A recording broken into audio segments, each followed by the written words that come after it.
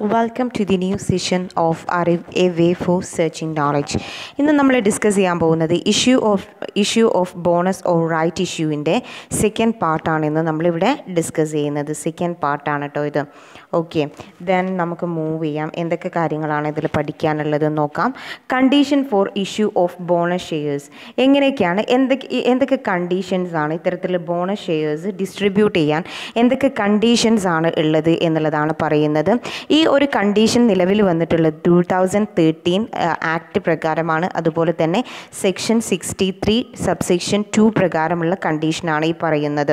Okay, first പറയുന്നത് issue of bonus shares should be authorised by ആർട്ടിക്കിളിൽ പറഞ്ഞ രീതിയിലായിരിക്കണം ചെയ്യുന്നത്. Bonus share issue ചെയ്യാം എന്ന് ആർട്ടിക്കിൾ പറഞ്ഞിട്ടുണ്ടെങ്കിൽ മാത്രമേ ഇത്തരത്തിൽ ബോണസ് ഷെയർ നമുക്ക് ഇഷ്യൂ ചെയ്യാൻ പറ്റുള്ളൂ.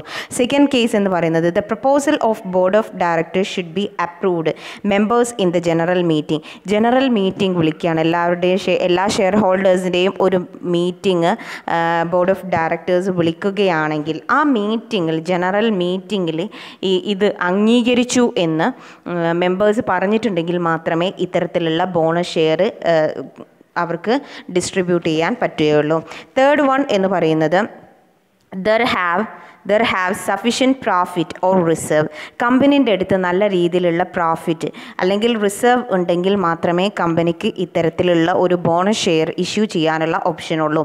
ഇനി fourth one should satisfy guide line in SEBI എന്ന് പറയുന്നത് സെക്യൂരിറ്റി എക്സ്ചേഞ്ച് ബോർഡ് ഓഫ് ഇന്ത്യയുടെ ഗൈഡ് ലൈൻ പ്രകാരം എന്താണോ പറയുന്നത് അതിനനുസരിച്ച് മാത്രമേ കമ്പനി മൂവ് ചെയ്യാവൂ എന്നുള്ളതാണ് പറയുന്നത്. ഇനി ഫിഫ്ത്ത് വൺ എന്ന് പറയുന്നത് the partly paid up shares if any outstanding on the date of allotment should be made fully paid up. ഒരു പാർട്ട്ലി പെയ്ഡ് അപ്പ് കുറച്ച് ഷെയർസ് ഒരു പെർട്ടിക്കുലർ കാറ്റഗറിയിൽ വരുന്ന ഒരു ഷെയർ ഇതുവരെ അത് കംപ്ലീറ്റ് ആയിട്ട് ഡിസ്ട്രിബ്യൂട്ട് ചെയ്തിട്ടില്ല എങ്കിൽ അതെന്ത് ചെയ്യാം, നമുക്ക് ഇങ്ങനെ ഫുള്ളി പെയ്ഡ് അപ്പ് ഡിസ്ട്രിബ്യൂട്ട് ചെയ്യാൻ വേണ്ടിയിട്ട് ബോണസ് ഷെയർ ഡിസ്ട്രിബ്യൂട്ട് ചെയ്യാൻ വേണ്ടിയിട്ട് യൂസ് ചെയ്യാം എന്നുള്ളതാണ് ഫിഫ്ത്ത് പോയിന്റ് പറയുന്നത്. ഇനി സെബിയുടെ ഗൈഡ് ലൈൻ പ്രകാരമാണ്. ഇതിൽ സെബിയുടെ ഗൈഡ് ലൈൻ പറയുന്നിടത്ത് ഇവിടെ പറയുന്നുണ്ട് ഈ ഒരു കേസിൽ bonus share shall not be issue in leave of ഡിവിഡൻറ്റിന് പകരമായിട്ട് വിൽക്കരുത് എന്ന് പറയുന്നുണ്ട്. പക്ഷേ റെഗുലറായിട്ട് ബിസിനസ് ഫോളോ ചെയ്യുന്നത് ഇതാണ്. അത് ഓക്കെ, ദെൻ ഫസ്റ്റ് മുതൽ ഒന്നുകൂടെ സ്റ്റാർട്ട് ചെയ്യാം. Okay, SEBI guide line four bonus share എങ്ങനെയാണ് ഇഷ്യൂ ചെയ്യുന്നത് എന്നുള്ളതിൻ്റെ സെബിയുടെ ഗൈഡ് ലൈൻ ആണ് പറയുന്നത്. ഫസ്റ്റ് വൺ എന്ന് പറയുന്നത് issue of bonus shares after any public or right issue is subjected to the condition that no bonus share issue shall be made which will be ഡില്യൂട്ട് the value of the right of the holders of the debentures. Okay, ഇത്തരത്തിൽ ഒരു bonus share distribute ചെയ്തിട്ടുണ്ടെങ്കിൽ അത് debenture holders എന്ന് പറയുന്ന സമയത്ത് ബിസിനസ്സിന് കടം കൊടുക്കുന്ന ആൾക്കാരാണ്. കടം കൊടുക്കുന്നതിന് ഒരു കടപ്പത്രം ബിസിനസ് കൊടുക്കുകയാണെങ്കിൽ അത്തരത്തിലുള്ള ഹോൾഡേഴ്സിനെയാണ് നമ്മൾ ഡിബെഞ്ചർ ഹോൾഡേഴ്സ് എന്ന് പറയുന്നത്. ഇവർക്ക് ഡിവിഡൻഡ് അല്ല ബിസിനസ് കൊടുക്കുന്നത്. സാധാരണ നമ്മൾ ബാങ്കിൽ നിന്ന് കടമെടുക്കുന്നതാണ് ഇൻട്രസ്റ്റ് എന്നാണ് എന്ത് ചെയ്യുന്നത് ഇവർക്ക് കൊടുക്കുന്ന എമൗണ്ടിന് പറയുന്നത്. അപ്പോൾ ഇത്തരത്തിലുള്ള ഹോൾഡേഴ്സിന് അത് ബാധിക്കാൻ പറ്റില്ല എന്നുള്ളതാണ് ഇവിടെ ഒരു പോയിന്റ് പറയുന്നത്. സെക്കൻഡ് പോയിന്റ് പറയുന്നത് സെക്കൻഡ് ഗൈഡ് ലൈൻ പ്രകാരം പറയുന്നത് reserve created by the ഡീവാല്യൂഷൻ of fixed asset are not be capitalised എന്ന് വെച്ചിട്ടുണ്ടെങ്കിൽ ഇപ്പോൾ ഒരു ഫിക്സഡ് അസറ്റ് ആയിട്ടുള്ള ലാൻഡ് ഇമ്മൂവബിൾ ആയിട്ടുള്ള ബിസിനസ്സിൻ്റെ പ്രോപ്പർട്ടി ലോങ് ഇൻവെസ്റ്റ്മെൻറ്റ് ആവശ്യമായിട്ടുള്ള ഇമ്മൂവബിൾ ആയിട്ടുള്ള ബിസിനസ്സിൻ്റെ പ്രോപ്പർട്ടിനെയാണ് നമ്മൾ ഫിക്സഡ് അസറ്റ് എന്ന് പറയുന്നത്. ജസ്റ്റ് ലൈക്ക് ബിൽഡിംഗ് ആവാം, അല്ലെങ്കിൽ മെഷീനറി ആവാം, അല്ലെങ്കിൽ ഒരു ഏരിയ ആവാം, ഇത്തരത്തിലുള്ള ലാൻഡ് ആവാം. ഇത്തരത്തിലുള്ള പ്രോപ്പർട്ടി ഡീവാല്യൂഷൻ ചെയ്യാൻ വേണ്ടിയിട്ട് എന്ന് വെച്ചിട്ടുണ്ടെങ്കിൽ ഒന്നുകൂടെ വാല്യൂ ചെയ്തിട്ട് എഴുതാൻ വേണ്ടിയിട്ട് കമ്പനി വെച്ചിട്ടുണ്ടെങ്കിൽ ആ ഒരു റിസർവ് എടുത്തിട്ട് എന്ത് ചെയ്യരുത്, ഇത്തരത്തിൽ നമ്മൾ ബോണസ് ഷെയർ ഡിസ്ട്രിബ്യൂട്ട് ചെയ്യരുത് എന്ന് സെബിയുടെ ഗൈഡ് ലൈൻ ആണ്. ഓക്കെ, ഇനി തേർഡ് വൺ എന്ന് പറയുന്നത് the company has no default in respect of interest on ഡെപ്റ്റ്. Okay, company ഇങ്ങനെ ബോണസ് ഷെയർ ഇഷ്യൂ ചെയ്തു എന്ന് പറഞ്ഞിട്ട് ഒരു ഡിബഞ്ചേഴ്സ് ഹോൾഡേഴ്സിന് അവർക്ക് കിട്ടേണ്ട കാര്യമാണ് ഇൻട്രസ്റ്റ് എന്ന് പറയുന്നത്. ഇത് കൊടുക്കാണ്ടിരിക്കാൻ പറ്റില്ല, ഇങ്ങനെ ബോണസ് ഷെയർ ഡിസ്ട്രിബ്യൂട്ട് ചെയ്തു എന്ന് പറഞ്ഞിട്ട്.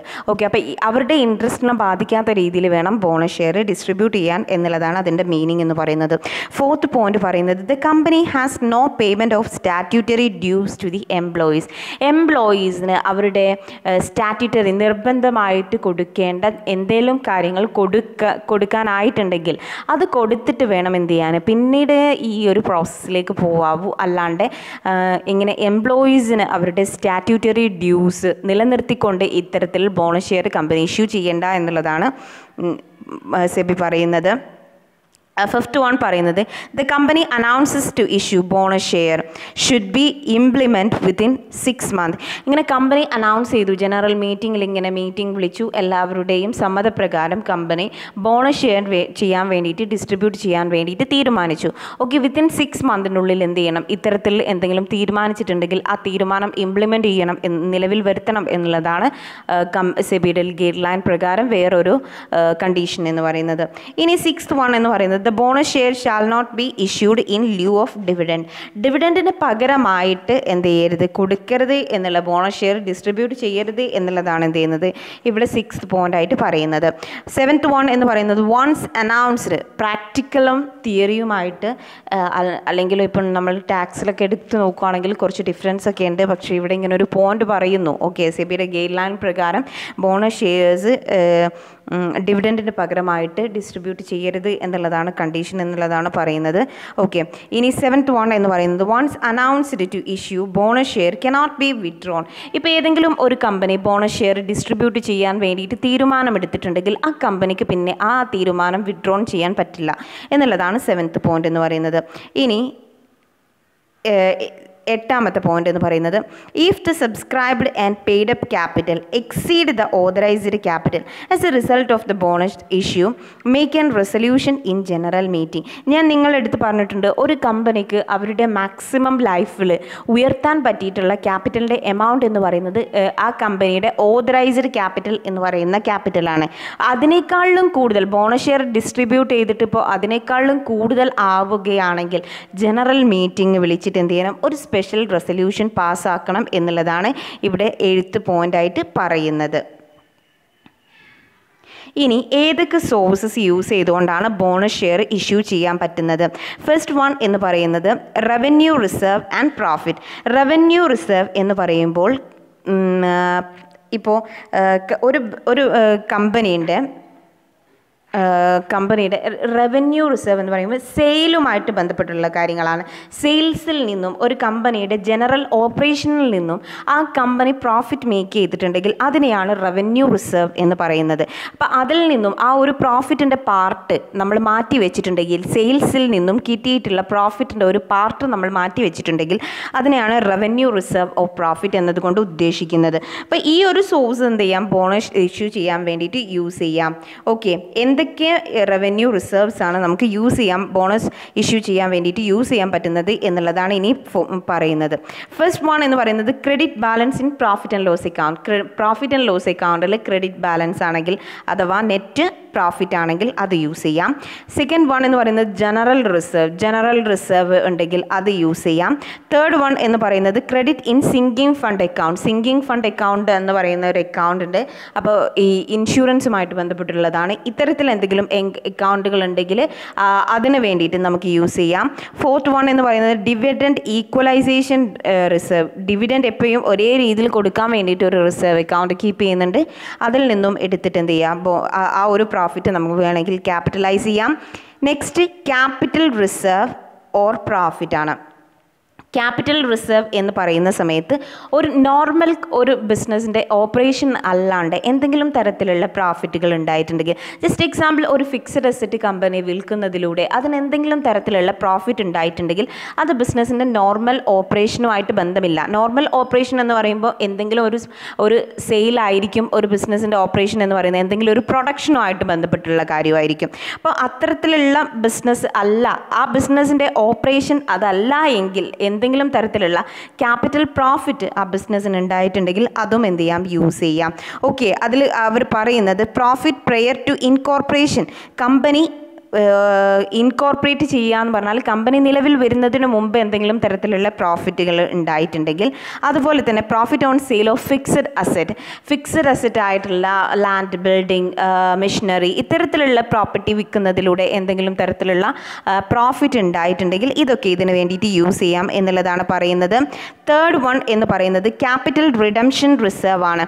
ക്യാപിറ്റൽ റിഡംഷൻ റിസർവ് എന്ന് പറയുമ്പോൾ ഒരു കമ്പനി ആ കമ്പനിയുടെ ഷെയർസ് തന്നെ തിരിച്ചു വാങ്ങിക്കാൻ വേണ്ടിയിട്ട് എന്തെങ്കിലും തരത്തിലുള്ള ഒരു റിസർവ് ക്രിയേറ്റ് ചെയ്യും. റിസർവ് ക്രിയേറ്റിലൂടെയാണ് എന്ത് ചെയ്യുന്നത്, കമ്പനി അവരുടെ ഷെയർ തന്നെ തിരിച്ചു വാങ്ങിക്കുന്നത്. അപ്പോൾ അത്തരത്തിലുള്ള capital redemption reserve company keep ചെയ്യുന്നുണ്ടെങ്കിൽ അത് എടുത്തിട്ട് എന്ത് ചെയ്യാം, നമുക്ക് യൂസ് ചെയ്യാം എന്ന് പറയുന്നു. പിന്നെ സെക്യൂരിറ്റി പ്രീമിയം അക്കൗണ്ട് നമ്മൾ പറഞ്ഞിട്ടുണ്ട്.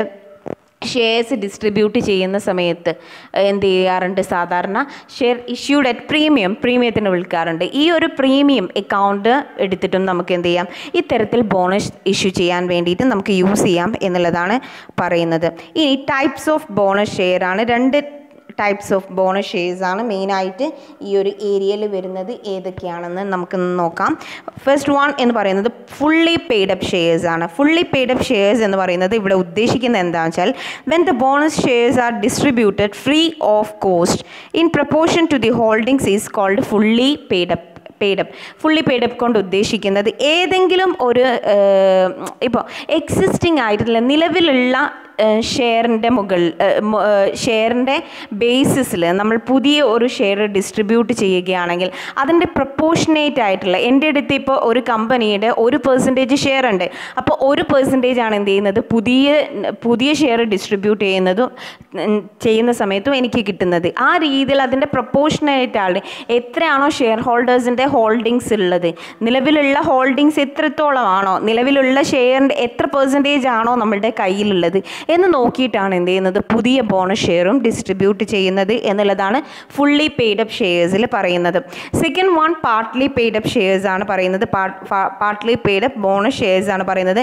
When the bonus shares is applied for converting partly paid up shares in to fully paid up shares are called partly paid up. ഏതെങ്കിലും ഒരു ഷെയറിൻ്റെ അത് പാർട്ട്ലി പെയ്ഡ് അപ്പ് ആയിരുന്നു, അത് ഫുള്ളി പെയ്ഡ് അപ്പ് ആവാൻ വേണ്ടിയിട്ടാണ് bonus share distribute ചെയ്യുന്നത് എങ്കിൽ അതിനെയാണ് നമ്മൾ പാർട്ട്ലി പെയ്ഡ് അപ്പ് ഷെയർസ് എന്ന് പറയുന്നത്, partly paid up bonus shares എന്ന് പറയുന്നത്. ഇങ്ങനെയാണ് ഇത്രയും ഈ 2 ടൈപ്സ് ആയിട്ടാണ് എന്ത് ചെയ്യുന്നത്, ബോണസ് ഷെയർസിനെ നമ്മൾ ഡിസ്ട്രിബ്യൂട്ട് ചെയ്തിട്ടുള്ളത്. Thanks for watching. If you like my video, please subscribe the channel. Have a good day ahead. Thank you.